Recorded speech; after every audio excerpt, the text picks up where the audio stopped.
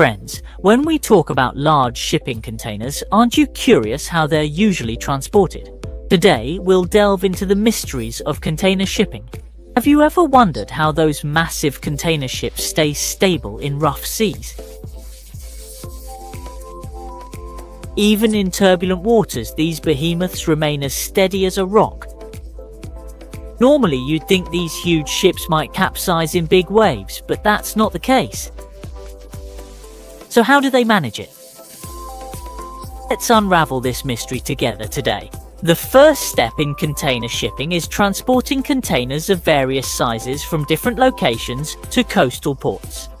Next, these containers of different sizes are usually transported to the docks by specialized large trucks. Workers at the dock arrange the containers by size and specifications in a predetermined order to facilitate loading onto ships.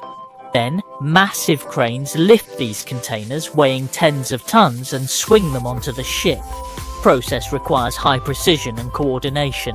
Even a slight error at any stage could lead to serious consequences. After briefly introducing the transport process, we must understand the unique design of container ships. Take the MSC Crystal, a container ship, for example. These ships are designed primarily to accommodate as many containers as possible. Generally, standard containers come in 20-foot and 40-foot sizes, about 6 meters and 12 meters long respectively. First, these cargo ships for transporting containers are divided into different areas that can be adjusted based on specific transport needs. Large container ships can typically hold thousands to tens of thousands of containers, loaded in a horizontal sequence across the ship. Moreover, smaller boxes and larger containers are stacked together to maximize space utilization. For example, first stack 20-foot containers in pairs, then place 40-foot containers on top to secure them. Once the ship is fully loaded, the hatch is closed, creating a large platform for the next batch of cargo. Ensuring safe stacking of different sized containers during sea travel is crucial. Besides locking containers together, special lashing bars secure them to the ship's interior. Every container must be secured, including the bottom layer, to prevent shifting during the voyage. In reality, securing containers is a highly complex task.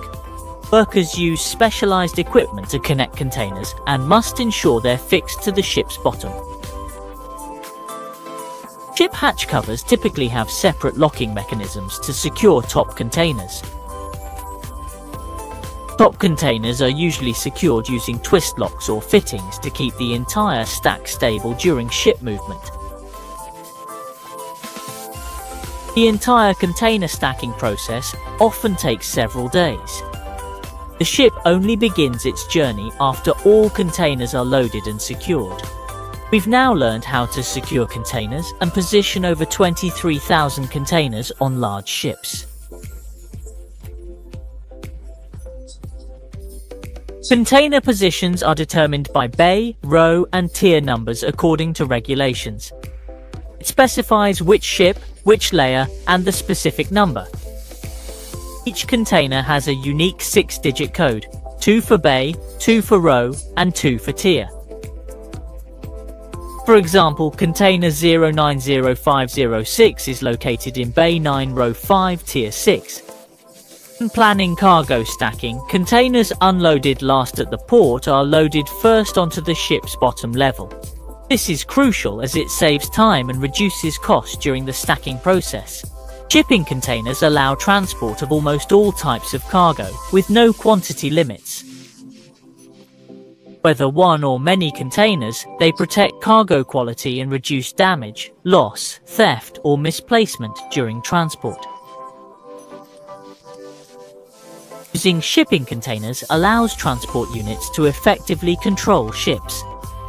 Loading and unloading cargo at ports is much faster than traditional methods. Loading so many containers onto a ship is a highly complex task. Detailed planning is needed to arrange containers for easy unloading later. Containers arriving first at the port must be placed on top for convenient and quick unloading. Heavier containers are placed in the middle, while lighter ones go on the sides. Ships are affected by various forces at sea, which can cause them to lose balance.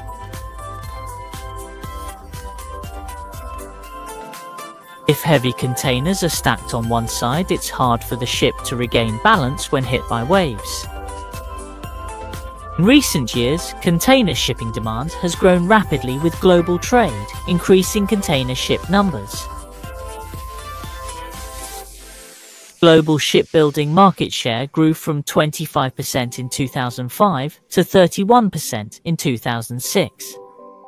Currently, over 20 million standard containers are in constant operation worldwide, with a 6% annual growth rate. Container usage is growing yearly, but each container's lifespan is only about 10 years. Don't forget to like, share and follow to help more friends learn about this knowledge. See you in our next video.